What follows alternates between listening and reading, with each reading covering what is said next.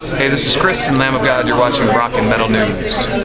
Hey guys, this is Ron from YouTube's Rock and Metal News with the Rock and Metal News update. The first teaser for Requiem For The Indifferent, the new album from Epica, can now be seen on YouTube. Requiem For The Indifferent will be released on March the 9th in Europe and March the 13th in North America. You can check the track listings for all the songs in the description of this video. And there is North American bonus tracks, so they'll have Twin Flames soundtrack version and Nostalgia as the North American bonus tracks. And Epica debuted a brand new song, Storm the Sorrow, during the band's headlining concert last January 12th in the Netherlands, so check that out on YouTube.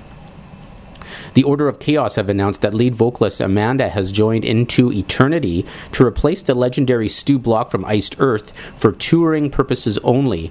She quotes, "This is a wonderful opportunity for me that I couldn't pass up. I look forward to this experience. However, the Order of Chaos will remain my number one priority." And the band Cold Worker, featuring current and former members of Nasum, Relentless, Ruin, and Phobos, signed a new deal with Listenable Records for their new album titled The Doomsayer's Call, which will be released on February the 13th. And here's some good news. Supported by Amorphis, the first show of the Nightwish Imaginarium tour began in LA at the Gibson Theater. And Annette wore a black witch outfit and she had some black makeup on, so check out some fan film footage on YouTube and hope that the Nightwish gets to your town. And this is Ron from YouTube's Rock and Metal News with the Rock and Metal News update. Thanks for tuning in.